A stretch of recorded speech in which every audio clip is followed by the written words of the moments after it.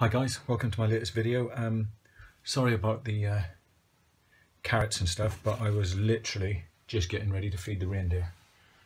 Don't forget to like, subscribe,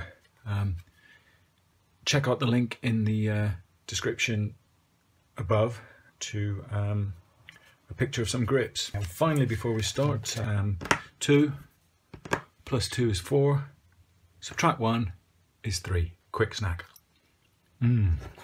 Today we are going to make a Christmas ornament that you can put on top of your Christmas tree, and the maths involved in that is going to be using concentric circles. So you're going to need a set of compasses, a couple of sharp pencils.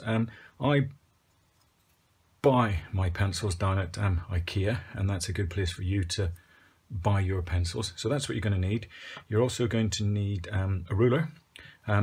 Once again, I buy my rulers down at IKEA, and as you can see, the other day I bought quite a lot of them, so they'll probably come in useful in the future.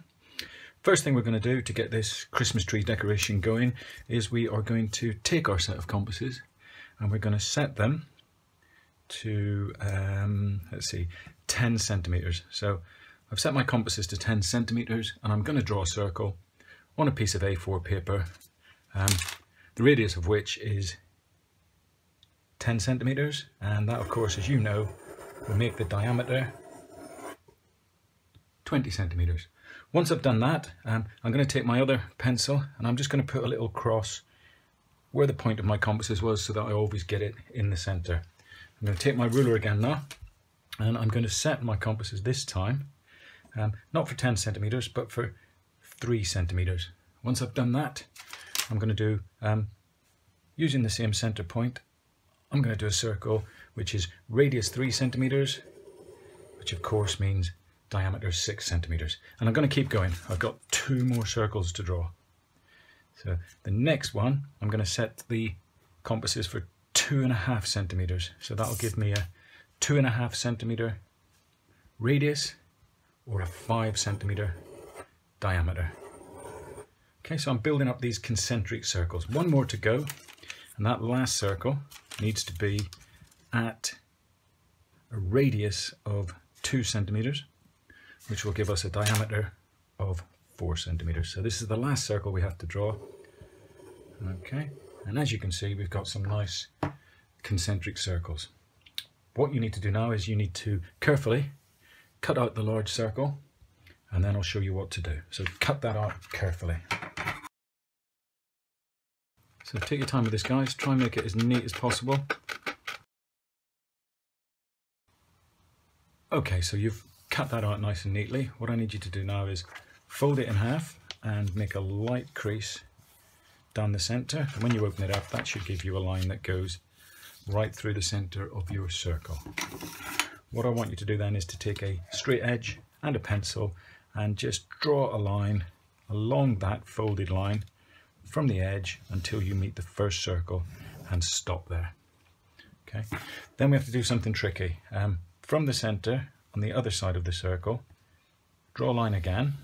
It doesn't have to go all the way, and then using a ruler, come down that line that you've just drawn until you get to the outer circle and measure out 1.5 centimeters in each direction and just put a little tick. So 1.5 centimeters in that direction, 1.5 centimeters in that direction. Then from the center to those 2 ticks that you just made, draw a line, and again from the center to the other tick, draw a line. So you're left with this shape. Now this is the most complicated bit. We're going to cut this out to make our Christmas tree decoration. I'm going to use a pen so that it's clear to you where we're going to do our cutting. We are going to cut along this line nice and carefully, and then on the outer circle we are going to cut all the way around the outer circle, but we're going to stop at that point, and we're going to do that on both sides of the outer circle. Then the really tricky bit,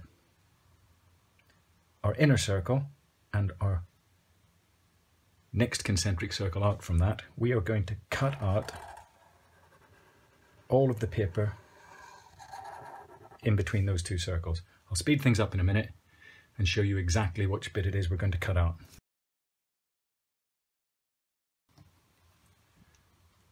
So there we go, guys. These are the bits that we're going to cut out. We're going to cut along this line and round the circle until this point, and round the circle until this point, and then we're going to cut out all of that blue shaded area. And I'll show you how to fold it when we get there so that you can do that.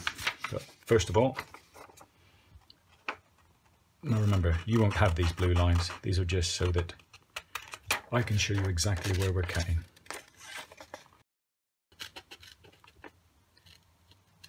Don't forget to stop where it meets that line and carry on round the other half of that circle.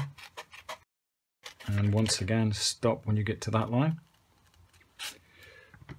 Okay, now for the tricky bit. What I found is if you take the time to fold the whole shape back that way, okay, it then makes a nice area where you can get in and cut this piece out. So like I said, if you fold it this way, you should then be able to get your scissors in and very carefully cut around this bit, remember.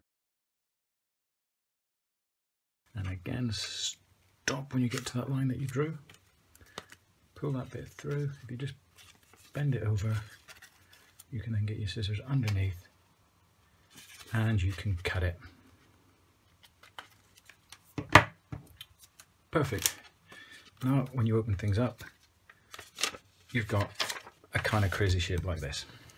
Don't forget, guys, if you want to buy finished versions of the Maths Help Angel, head over to my merch site, where you can also pick up your official Math Help sticker packs, and new for Christmas, the official Math Help soft jelly fruit sweets, which really are delicious. So head on over to my merch site. Okay. Last thing you need to do is to fold it over, so you've got a kind of clean side here. And one interesting thing you can do if you've been over to my website and bought some merch is, at this point, you could use one of my logo stickers to just stick it on here. And then in order to see what we've made, the last thing you have to do is you have to take this half of the circle and fold it down like that. Take the other half of the circle and do exactly the same with that. And then if you pick it up and if you fold it back on itself and tuck it in like that, you can see that you've made this very attractive Maths Help Angel. All you need to do is a bit of sticky tape or perhaps a staple through there, and you have created this lovely little angel that you could pop on the top of your Christmas tree. So pause your video now and have a go at making one. Remember, you can rewind the video later and watch it again, but pause it now and then have a go. No, Rudolph, I don't have to say anything, they've got it on pause. What? You reckon? I'm not telling them that. If they saw how many of these things I had to have a go at before I got it right, do you think they'd watch my channel? No, I won't be showing them that.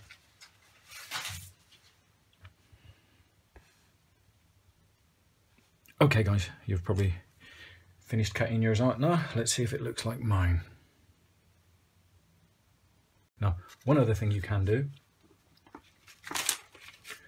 when you get to this point, if you take the time to add some detail, for instance here I'm adding a pretend feather effect, so you just add some pretend feathers in, and then if you get your scissors and carefully trim out those pieces.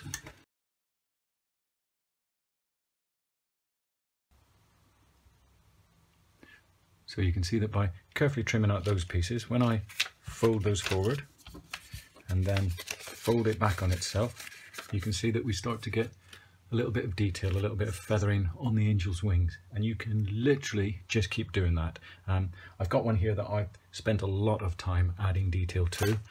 You can see on this one I've stuck some rather attractive stuff on here. I've just kept going until it's really nice, and I've even added some batteries there and a little light inside, but it's up to you. You can either create one like this or keep adding detail until you've got this one, but either way I hope you have fun. I better get back to feeding the reindeer. Thank you. Rudolph! Come on, Rudolph. Yay! Yay, nice bit of carrot, Rudolph. Do you like that?